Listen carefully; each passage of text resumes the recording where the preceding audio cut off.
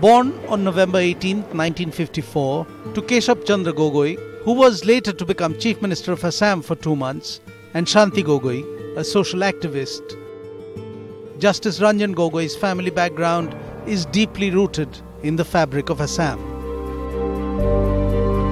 His legal journey began 40 years ago in the Guwahati High Court, before becoming the Chief Justice of Punjab and eventually being transferred to the Supreme Court of India. In his tenure at the Supreme Court, Justice Gogoi has had a reputation for speaking his mind and giving messages beyond his judgments. He is also one of the 4 judges who came out against the alleged partiality in allotment of cases by the CJI. More is there in the letter. Beyond this, I don't think there is any other issue we need to address.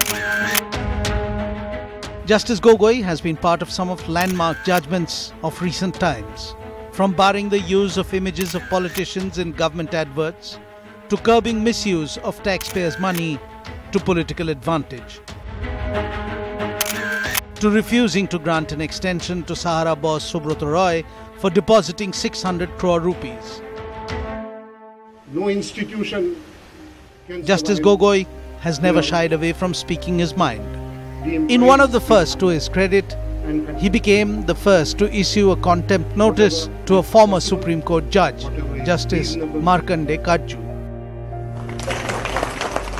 Now, as Justice Gogoi is set to take charge as the Chief Justice of India, his role in the National Register of Citizens, or the NRC draft, will be crucial as he heads the bench that has been monitoring the case.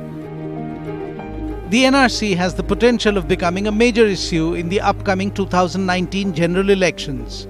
And in his own words, he aims to cut India's judicial pile-up. Whatever is possible, whatever is reasonable, will certainly be done. The good work carried out by the Honourable Chief Justice will be further carried on by the next generation.